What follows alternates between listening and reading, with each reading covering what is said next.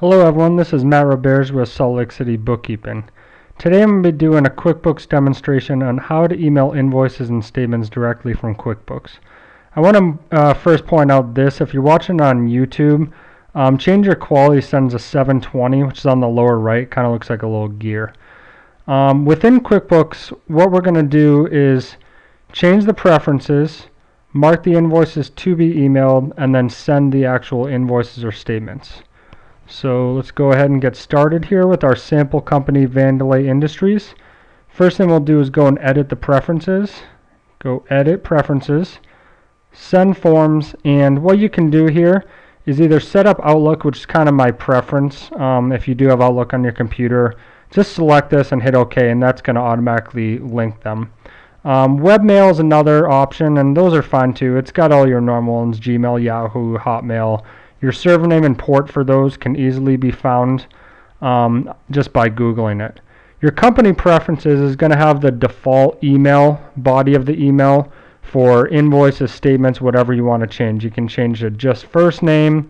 You can change the body of the email, and that can all be kind of tweaked right before you send it anyway, so it's no big deal.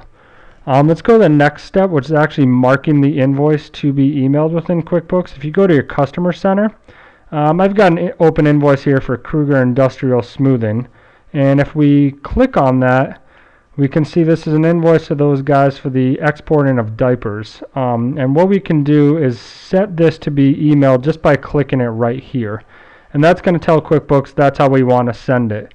So if we come back out, we can actually set the default for Kruger to be emailed every time by double clicking on their name, going to the additional info tab, and setting the preferred send method as email. That way, next time you do create an invoice for these guys, it's automatically going to be marked to be emailed. So the last step in the process is actually sending those invoices. We've set up our email server in QuickBooks. We've set the invoice to be emailed. Now we just need to send it, which is as simple as File, Send Forms. And there's our invoice that we had marked. If you have multiple of them, you can select them all, you can deselect them. You can edit the email, which is gonna, come up from us. It's from Art at Vandelay Industries to AP at Kruger Industrial Smoothing. And here's the body of the email. If you want to change that, you just do so, hit OK, and hit send, and off it goes into Outlook, and you're done. Lastly is the sending of statements. Pretty similar. You just come in here, set your date parameters, do multiple customers or single customers, however you want to do it. Let's just stick with that one we were looking at. And you can look at it first just to make sure it all looks right and you don't send them an invoice and they're upset about it. And then you just email it off and it's gone.